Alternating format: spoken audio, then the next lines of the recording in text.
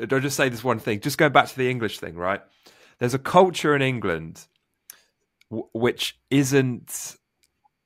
I think Chris Williamson said this, and I've sort of found this as well, like doing the podcast, and maybe you have. But there's a culture of England which is everyone.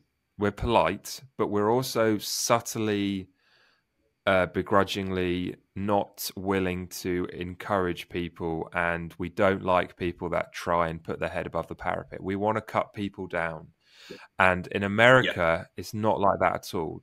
Going back to sort of narratives, a positive narrative is the American dream, and how the American dream might not be relevant anymore, but it's seeped into the psyche of America, and the roots are there. So they're very encouraging of each other. And in England, that just is not the case at all. And it's been quite shocking for me, actually, whilst doing the podcast, what lack of support and encouragement I've received from people.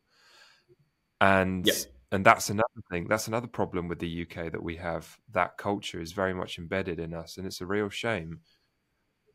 Yeah, it really is. I'd reiterate that, and I can't stress how many times I've had this conversation with people. You know, I in my previous job, I worked with Americans all the time, and I work with Americans now. I'm engaged with a lot of Americans on social media. I meet a lot of Americans out here, and it is exactly that, as you've said. They have this inbuilt ambition, optimism, willingness to take risk that is so much easier to work with, and it's so much more motivating. Now, don't get me wrong, as you've said, the American dream, sure, not everyone can make it, not everyone is going to make it, but I genuinely believe that if more British people adopted the American optimism and self-belief, we would have far more people running their own businesses, far more millionaires, like just more people doing the things they want to do. It's almost like a contagious optimism, the reverse of it. And again, I find it so much better to be around. But in the UK and Australia is really bad for this as well. The Aussies are even worse.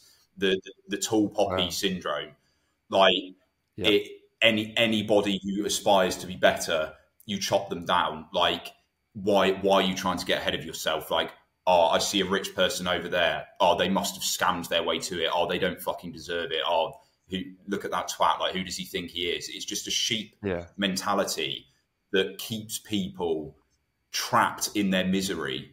And I don't fully understand why we have it that way, but it is a means of societal and ideological control that stops us aspiring for better and stops people doing what they want to do. And you have to actively remove yourself from that and surround yourself with the people who are on the same wavelength. Because don't get me wrong, in the UK, there are those people. There are a minority of very entrepreneurial and ambitious people. It's just, you really have to connect with them. And that's why doing things like this, moving to places like Bali, Dubai. I know Dubai gets loads of shit for being materialistic, but I would much rather live in Dubai than the UK because, again, it's full of those people. And when you surround yourself with those people, you are the sum of your environment and it rubs off on you. It's so much more motivating. You will feel better in yourself. So, like, I would always say to people, like, if you can set up a business that targets the American audience, do it, because you will find it a hell of a lot easier and a hell of a lot more rewarding. Just get used to them not understanding your humor and sarcasm.